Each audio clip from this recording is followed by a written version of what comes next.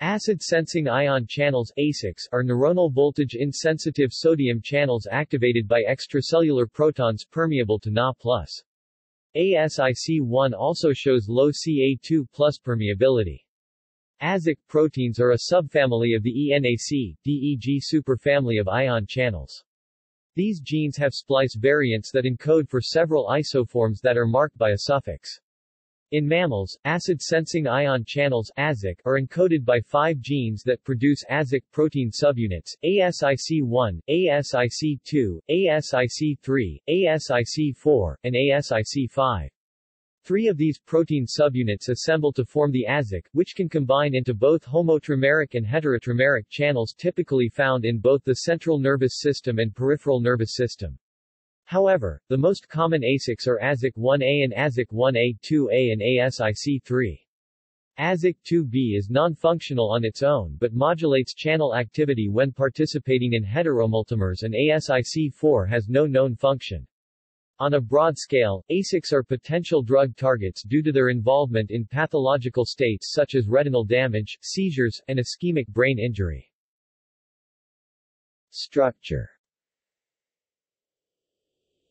Each acid-sensing ion channel is composed of a 500 to 560 amino acid sequence, which is constructed into a 6-transmembrane segment, 2 per subunit, TMD1 and TMD2, a cytoplasmic amino carboxyl termini, and a large extracellular domain.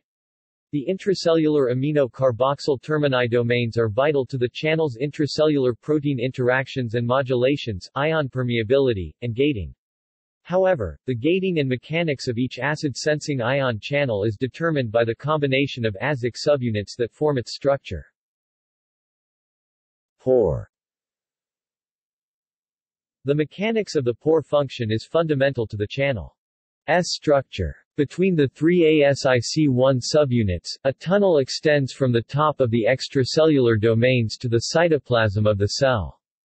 The central tunnel runs directly between the trimeric unit, where it has large constricted areas that change in size and shape depending on channel state, the 2 transmembrane domains, TMD1 and TMD2, of each of the 3 ASIC subunits are responsible for the channel's pore. TMD2 is primarily involved with lining of the lumen within the pore and inactivation gate of the channel, whereas TMD1 holds the protein within the cell.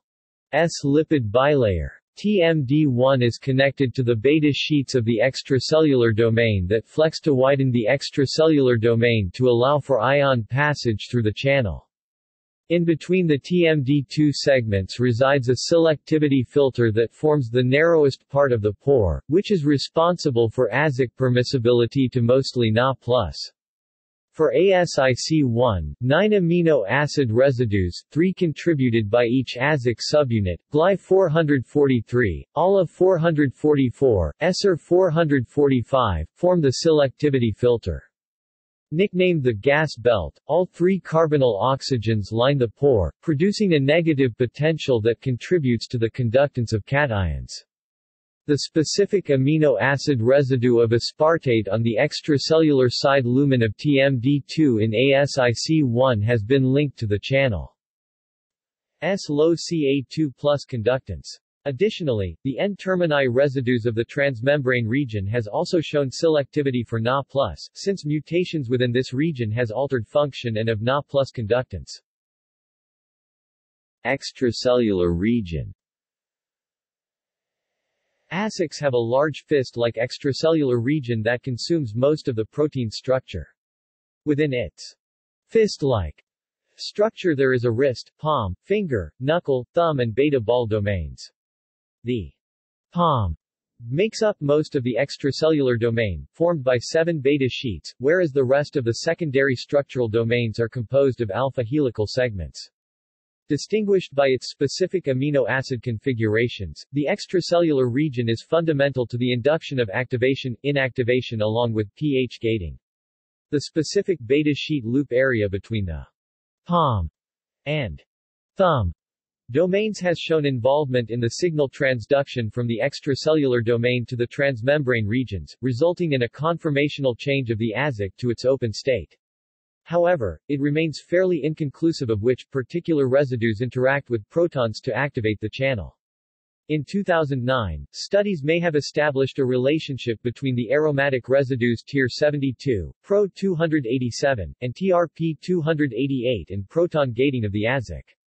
These residues form an acidic pocket that express electrostatic potentials that are responsible for pH dependency in channel activation and modulation. This pocket in the extracellular domain acts as a reserve for cations to concentrate to further assist in Na+ influx. Glycosylation is also apparent within the extracellular region, playing an important role in the trafficking the channel to the membrane's surface as well as establishing the azic's sensitivity to pH levels. Further experimental evidence has indicated that Ca2+ may also play a pivotal role in modulating proton affinity of azic gating both within the pore and on the extracellular domain. Function. The role of the azic is to sense reduced levels of extracellular pH and result in a response or signal from the neuron. The ligand that binds to the activation site has long been thought to be exclusively protons. However, recent studies have shown that ASIC4 and ASIC1 can be activated at normal pH levels, indicating other types of ligand binders. Under increased acidic conditions, a proton binds to the channel in the extracellular region, activating the ion channel to go through conformational change, therefore opening transmembrane domain 2 (TMD2). This results in the influx of sodium ions through the lumen of TMD2. All ASICs are specifically permeable to sodium ions. The only variant is ASIC1A, which also has a low permeability to calcium ions. The influx of these cations results in membrane depolarization. Voltage-gated Ca2+ channels are activated, resulting in an influx of calcium into the cell. This causes depolarization of the neuron and an excitatory response released. In ASIC1A, Ca2+ increase inside the cell is a result of calcium influx directly through the channel. Once activated, the azic can go on to trigger multitudes of different effector proteins and signaling molecules to result in different reactions from the cell. Namely, alpha-actinin results in heightened pH sensitivity and desensitization recovery. They can also increase current flow density through the channel. There are also many protein kinases that regulate azic function through phosphorylation. These include protein kinase A (pKa) and protein kinase C (pKc). There are thought to be many more regulators, yet their effects have not been experimentally concluded. There are some other factors that can play a role on the regulation of the ASICs. The presence of matured N-linked glycans on the surface of the channel is said to allow the channel to preferentially traffic for ASIC1A. This is a result from the increased N-glycosylation sites on ASIC1A and ASIC2A. The high levels of glycerol, known to expedite protein maturation, on ASIC2 surface also aids in the implication that regulation of these channels' function is reliant on protein maturation. It is also hypothesized that oxidation plays a role in trafficking. Location. Most ASIC are expressed in the nervous system. ASIC1, ASIC2, ASIC2B, and ASIC4 are commonly expressed in both the central and peripheral nervous system, while ASIC1B and ASIC3 are typically only located in the peripheral. In the peripheral nervous system, ASICs are located within the cell bodies of postsynaptic membranes and sensory nerve terminals. Additionally, ASICs are typically found in afferent nerve fibers of the skin, muscles, joints, and viscera, where they have been discovered to be associated with pain, taste, and gastrointestinal functions. In the central nervous system, ASICs are usually found in the dorsal horn of the spinal cord. ASIC1 is specifically concentrated in the amygdala, illustrating its role in anxious behavior, and ASIC3 has been found in the organ of Corti and spiral ganglion, illustrating this specific channel's role in auditory and vision perception. Physiology. ASICs are potential drug targets for treating a wide variety of conditions linked to both the CNS and PNS.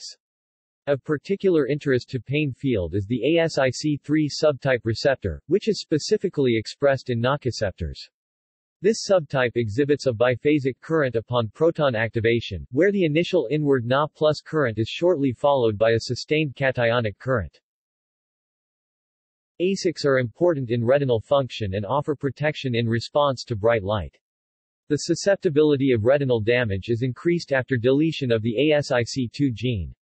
Increased apoptosis occurred in response to bright light in an ASIC2 gene compared to wild-type retina. ASIC1A channels also play a role in protection against seizure activity. Seizures cause increased, uncontrolled neuronal activity in the brain that releases large quantities of acidic vesicles. ASIC1A channels open in response and have shown to protect against seizures by reducing their progression. Studies researching this phenomenon have found that deleting the ASIC1A gene resulted in amplified seizure activity. ASIC1A channels specifically open in response to pH 5.0 to 6.9 and contribute to the pathology of ischemic brain injury because their activation causes a small increase in Ca2+ permeability and an inward flow of Ca2+. ASIC1A channels additionally facilitate the activation of voltage-gated Ca2+ channels and NMDA receptor channels upon initial depolarization, contributing to the major increase in intracellular calcium that results in cell death. A possible mechanism of ASIC1A channel-mediated cell death is due to the activation of other channels, leading to elevated Ca2+, which creates signaling pathways for apoptosis and necrosis in the cell. Gene knockout studies as well as ASIC blockades have shown to reduce brain infarct volume by as much as 60%, suggesting ASIC channels play a major role in the development of the pathological states resulting from acidosis and ischemia-induced neuronal injury. The effects of both ASIC and NMDA blockades have been studied to determine the roles of both channels in Ca2+ toxicity and assess their respective contributions. The use of blockade for both channels provides greater neuroprotection than using a blockade for just one channel, and the ASIC blockade creates prolonged effectiveness of the NMDA blockade. Pharmacology. Due to the role of acid-sensing ion channels in pain perception and several pathophysiological processes, they have a pharmacological significance as a drug target for inhibition. Acid-sensing ion channels are found in both central and peripheral neurons. Modulation of ASIC activity may additionally control the adverse behavioral and emotional symptoms of chronic pain such as anxiety and depression. Acid-sensing ion channels ASIC are observed to be activated at Phys under approximately 6 with variability depending on the type of channel and its location. A decrease in pH may be due to a variety of reasons including tissue inflammation, ischemic stroke, and accumulation of lactic acid due to increased cellular metabolism. Activation of the channel causes increased permeability of sodium ions which depolarizes the cell and induces the firing of an action potential. The resulting action potentials may be modulated through small molecule inhibitors. Amiloride is an example of an ASIC inhibitor, while not considered highly potent due to an IC50 value in the micromolar range, has allowed for studies on ASIC inhibition effects on migraines. During a migraine, cortical spreading depression is observed which causes ion imbalances and the release of charged molecules which may activate ASIC. Testing of amiloride in rodents showed a decrease in the cortical spreading depression during a migraine. Studies showed that amiloride acts as a competitive inhibitor of the ASIC chapters. The use of amiloride also showed side effects in rodents due to inhibition of sodium-calcium exchangers. The inhibition of these exchangers disrupts cellular calcium homeostasis and causes high levels of calcium in the cell, which explains the reduced neuroprotective efficacy with the use of amiloride. The findings that have come through due to ASIC inhibition by amiloride are promising and support the therapeutic potential. However, due to amiloride's lack of specificity and potency, further drug development on its structure will need to be done before a drug can be released. A small molecule inhibitor, A317567, shows more therapeutic potential than amiloride with a higher specificity to ASIC channels and increased potency. Although A317567 shows little selectivity for the different kinds of ASIC channels, in vivo findings showed that the side effects seen with amiloride use are avoided due to A317567. specificity for ASIC. Additionally, 8317567 has the ability to maintain inhibition of sustained currents, which could be promising specifically in acidosis-mediated chronic conditions. The most effective and best-known inhibitor of ASICs is PCTX1. PCTX1 specifically inhibits ASICA and has an IC50 value in the nanomolar range, a smaller IC50 than all other known ASIC inhibitors, which have been in the micromolar range. In addition, PCTX1 does not inhibit other voltage-gated ion channels or ligand-gated channels. The structure of this inhibitor is 40 amino acids linked with disulfide bonds. It was identified as a peptide toxin from the South American tarantula Psalmopoeus cambridge. When PCTX1 was administered within the basolateral amygdala of rats, the emotion and anxiety-related symptoms associated with pain were significantly decreased. Commonly used non-steroid anti-inflammatory drugs (NSAIDs) have been found to play a role in ASIC inhibition, which contributes to pain modulation. The well-known mechanism for NSAID function is their inhibition of prostaglandin synthesis, a major inflammatory compound. However, findings show that NSAIDs ibuprofen and aspirin inhibit ASICs with IC50 values of 350 µm and 260 µm, respectively. NSAIDs likely inhibit the ASIC current during acute pain, particularly that caused by tissue inflammation, and thus inhibit the signal to pain-sensing neurons. By furthering research on the pharmacological potential in ASIC inhibition, patients suffering with chronic pain and various pathologies associated with acidosis may have greater treatment options in the future. Additionally, drug discovery studies of ASICs provide greater knowledge on the function of the channels themselves and their physiological significance. References